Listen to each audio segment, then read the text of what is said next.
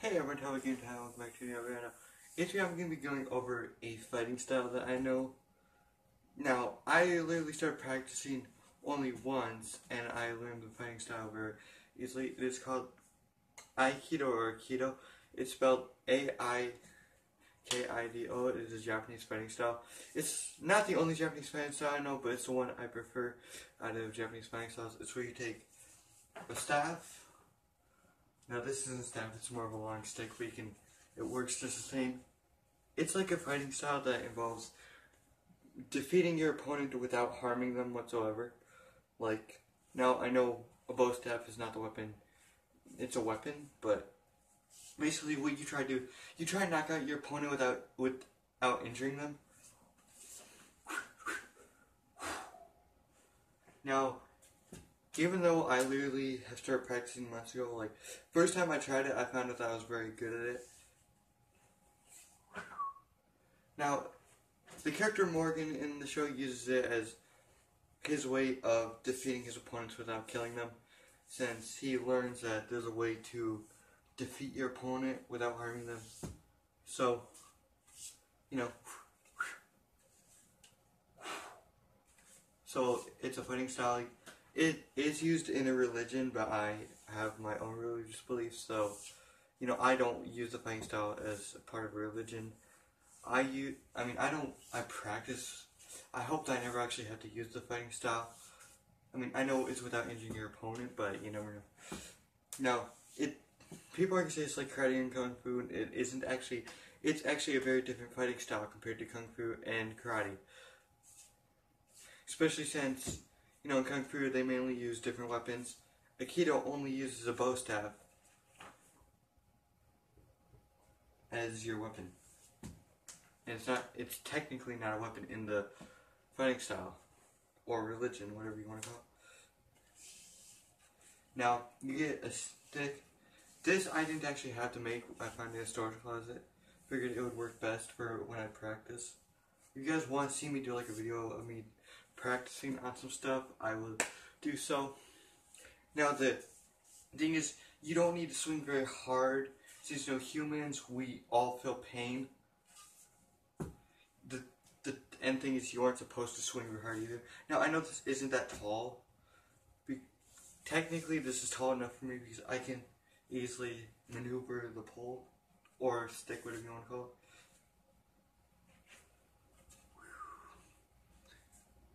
Plus, you know, if you guys have watched teenage reunion shows, you know that the character Donatello also uses a bow staff. Now, you do that. So, I'd say that if I had to pick a weapon that had to involve, like, Japanese fighting style, it would be this.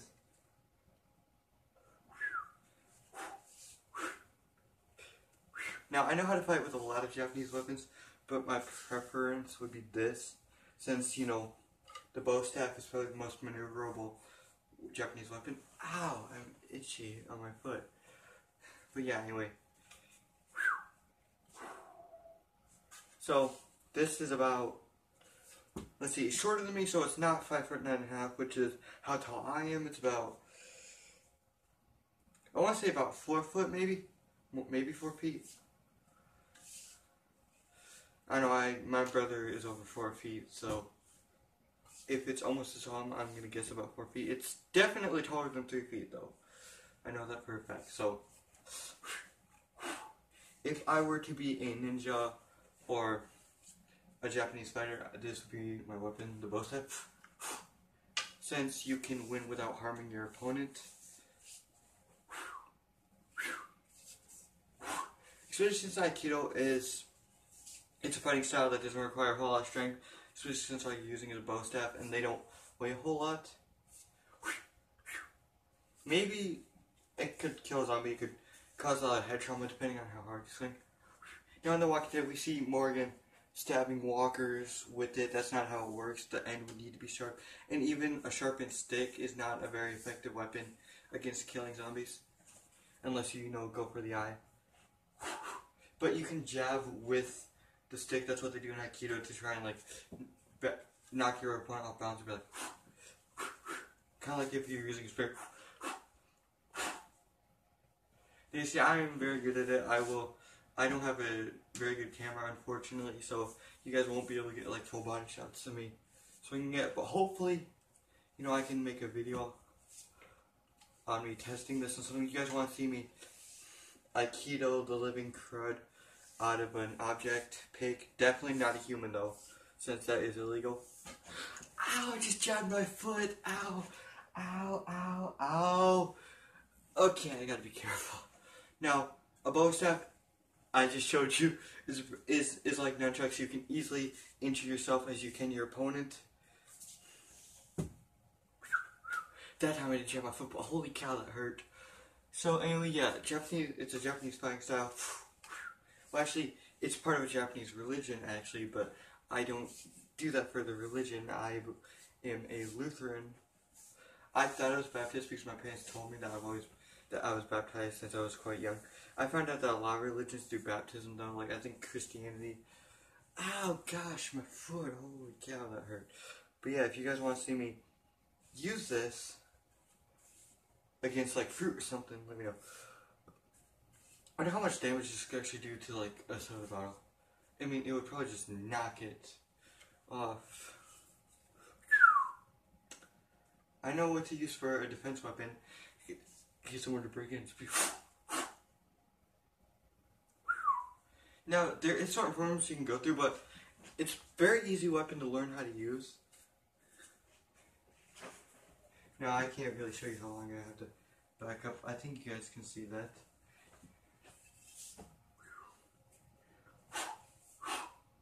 See, that's what I mean by it's so maneuverable, because I can go and do that easily. Here, I'll show you guys me spinning it. That's why this is definitely a cool weapon. Because you can maneuver it any way you want. You can jab, do that. And it's a very easy weapon to learn how to use too. Probably not the best for killing zombies though. Unless you get a good swing in and you manage to twist their head around, like, you know, snap their neck kind of. If you can do that, you definitely may not kill the zombie, but you've at least injured it so it cannot maneuver anymore. The only thing you do is like bite. Then you can take it out with your knife, or you can brain it, as they say in a lot of movies. So if a zombie apocalypse would happen, I would definitely take this as a weapon. Maybe not against zombies. I don't know. It depends. But definitely against like other humans, so I don't have to. So I don't have to, like, you know, hurt them in any way. I can easily just. Here's how I would hold it like that, or hold it like that. You guys can't see it, but I'm holding it kind of like under my forearm, and it. You guys can see that. You can hold it like that.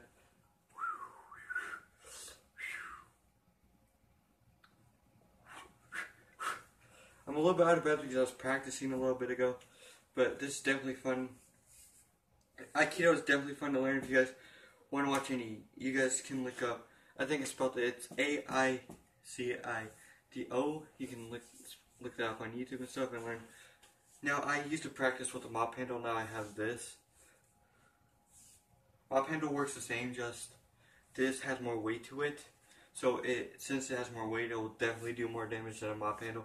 Especially since this is thick wood, this will not bend or break on you. No matter what you put it through, it will not break. Since this was designed for, you know, being a weapon. Well, I mean, this isn't actually a bow staff. I don't know what it is, but I call it a bow staff. It's not really being used. It's so cool that I actually know a Japanese fighting style. I mean, I know a couple, but Aikido is definitely one I like learning. I was actually going to see if I could take any classes on it because it's a fun fighting style to learn. In fact, I could even teach people how to do it too. I told my ex to look it up to see if she wanted to try it.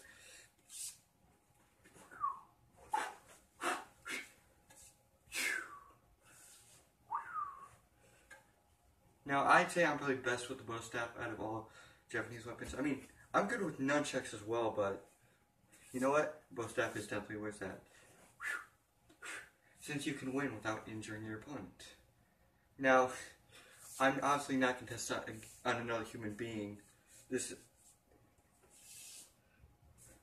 Now there is Aikido without the bow staff, but if you really want to, you know, and the thing is, I could have an Aikido staff as like a walking stick, since that's not illegal. Like instead of carrying like a concealed carry gun on me, when I'm older, I could carry a bow staff and be like, you know, because it's not illegal to carry one, as far as I know.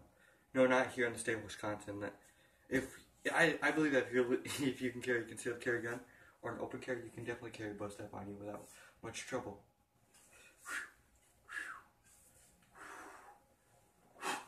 And the thing is, since I have this, I can easily turn it into a spear, but I'm not going to. It's very thick wood. Won't break, no matter what you put through. Unless you somehow... I mean, it will break depending on what pressure you put through. But if you're going to be using it, like, the smart way you should. If you're not going to be running over, it definitely should not break.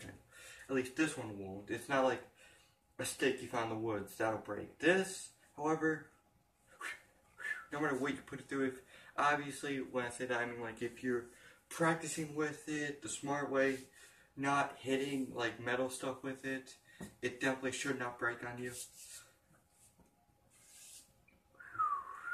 I might show you guys some other moves that I know with Aikido. You guys can only see, like, my hand moves.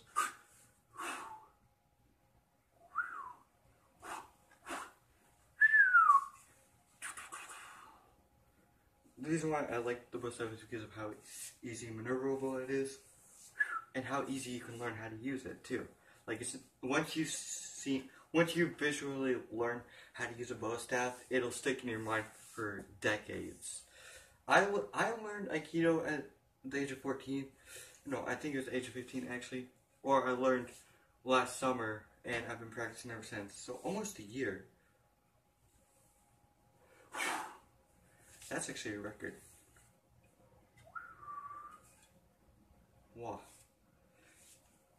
No, I might take this to my friends and show them how to use it. Now, thing is though, if I'm going to bring my friends, obviously I'm going to be safe with it. Not going to be swinging at anybody. Only swing at someone if you absolutely need to. It's more of a defense thing. That's what Aikido is trying to teach people, is defense and redirecting the person trying to attack them. It's not all about taking your opponent out. It's about redirecting them.